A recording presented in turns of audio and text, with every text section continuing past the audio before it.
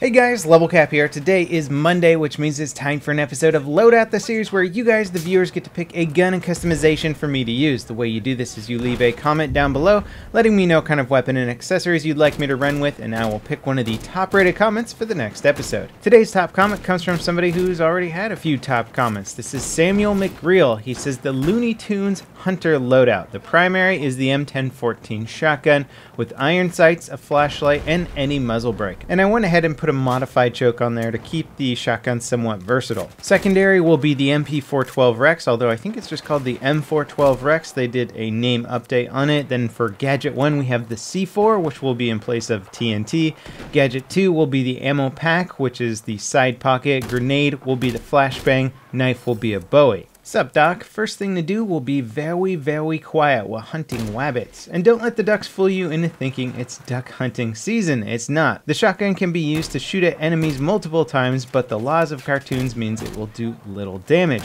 I wonder if you are able to walk off a cliff and stay standing as well. You have some spare shells in your pocket and a couple sticks of TNT to get the wabbits out of the wabbit holes.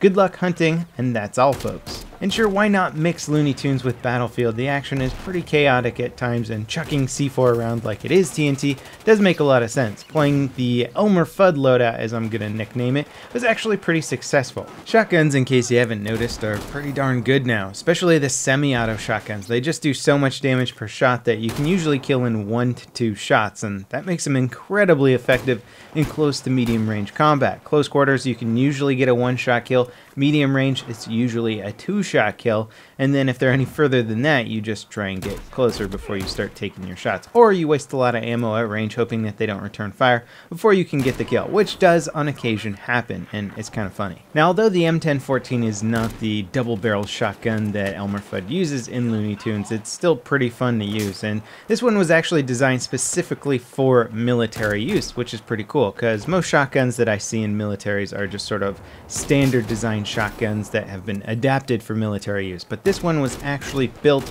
for a military contract. Apparently most semi-automatic shotguns can have a slightly more complex semi-automatic function within them, a gas system or whatever, and this one has been designed more simply, I guess, to hold up under the stresses of military combat. It can also use many different kinds of loads in the shotgun shells, featuring different lengths and different powers. Now, what does this mean for the M1014 in-game? Well, the real-world stats of the shotgun don't really affect it much, because obviously durability of a weapon doesn't affect the in-game performance, because there's no in-game jamming, and thank God for that. I know some people actually want to simulate jamming in Battlefield 4, and it's like, why would you ever want to do that? It sounds terrible. Save it for Arma or something. But anyway, the shotgun itself is good. Most shotguns in Battlefield 4 are incredibly good now. They've all been buffed to a certain level where most people are asking for a nerf again. It seems to be sort of the standard process. People complain about things being underpowered, DICE overpowers them, and then eventually we find a happy middle ground. And reporting on shotgun statistics is difficult because they have different pellet counts, they have different rates of fire and reload times and stuff like that, which we know, but we don't actually know the super specifics of the cone of fire, which is kind of unfortunate. And you see that little circle in the center of my screen that grows and shrinks that's supposed to represent the cone of fire. It doesn't really do a great job of that, especially considering that there's still that random element when shooting shotguns where the spread can go in one direction or the other, which I think is just, again, a very weird mechanic to be associated with shotguns. But it's hard to compare them, because the M1014 is a great shotgun. I can do just fine with it, but statistically speaking, there's a lot of other shotguns that look a lot better. They have higher pellet counts, higher magazine counts, and they also have semi-automatic functionality to them. So the M1014 is a great shotgun. I'm not going to say it's better or worse than the other semi-automatic shotguns out there without actually having the detailed information of the cone of fire of shotguns, because that's a really important factor. Is like the cone of fire determines how tight the grouping of the shotgun spread is, and that basically determines your shotgun's effectiveness at range. The tighter the grouping, the further at range you can shoot it, but also it's going to be less forgiving in close quarters, because you won't be able to just hip fire away and hit people. You're going to need to be much more accurate, which if you've ever actually seen an actual shotgun spread, they are generally a lot tighter grouped than the ones in Battlefield 4 are. These ones are all just kind of adapted for gameplay and using them in extreme close quarters. Now how about the rest of this loadout? Well, I'm using it mostly in hipfire here, just having a lot of fun running around, getting up close and personal. I'll aim down sights for ranged kills, but CQB hipfire seems to be the way to go. With a semi-automatic, the flashlight kind of helps out with that, just blinding people or distracting them for just long enough for me to get a shot off with the shotgun. I like loading the shells individually versus something like, say, the Sega 12K, which reloads it with an entire magazine, because if you're reloading the shells individually, you can stop that reload instantly and fire off and get a kill, where if you get caught in the middle of a reload with a magazine reload, you can pretty much die right there. So I like that aspect of the M1014. The one thing that we didn't really take advantage of with this gun is the fact that you can put a ergo grip on here, or a vertical grip, and that'll allow us to shoot a bit better while on the move, which is something that I'm doing all the time. But the loadout didn't call for it. You can equip it and it'll probably be better, but I have to admit it didn't really slow me down too much with this shotgun. Now the only thing that really is going to hamper your gameplay is the map. What map you're playing on. Can you get close enough to your opponents? That's pretty much the only limiting factor with shotguns, and unfortunately there's a lot of larger maps that really don't give you any pathways for players who want to use close quarter weapons. It can take quite a while, or you have to be really risky running across big open areas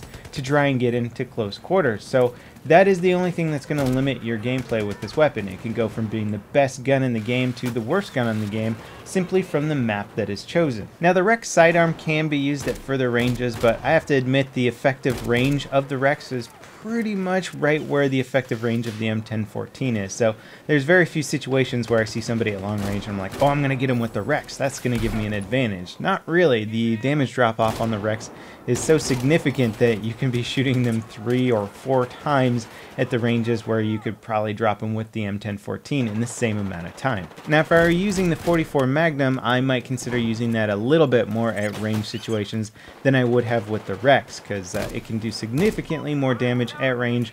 You have the one-shot headshot capabilities at a pretty long distance with that handgun, so it's a good alternative, and I think it suits this loadout a little bit better than the Rex does. Now when it comes to people actually saying that shotguns are overpowered, and it's hard to argue with them when using them in close quarters, they're just absolute beasts. They just wreck people and they're fun to use, but also it's just a complete advantage in CQB combat. But then again, you think, you know, the shotgun should have the advantage in CQB. I think they might have increased the range with it a bit too much, and a lot of this is due to poor Battlefield 4 map design. It really sucks because weapon balance has to be done perfectly around the maps that are given to you in Battlefield 4. And the map design is not only super inconsistent with the engagement distances, but just generally bad. Not a lot of cover. So they had to increase the range on shotguns to make them more effective, but now they're just complete beasts in close range and medium range engagement. So it's just one of those problems that has come as an effect of the bad map design in Battlefield 4.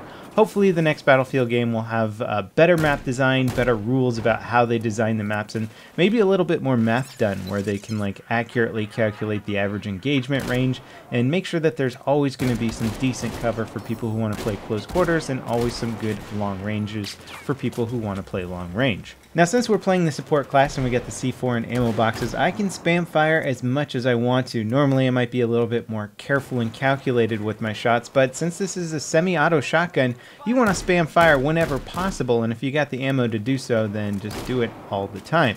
So I love running with ammo boxes with this kind of setup.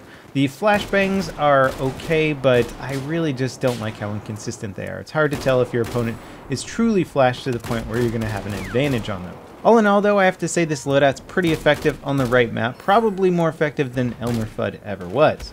Don't forget to leave your comments for the next episode of Loadout, and as always, I'll see you guys next time. This is LevelCap, signing off.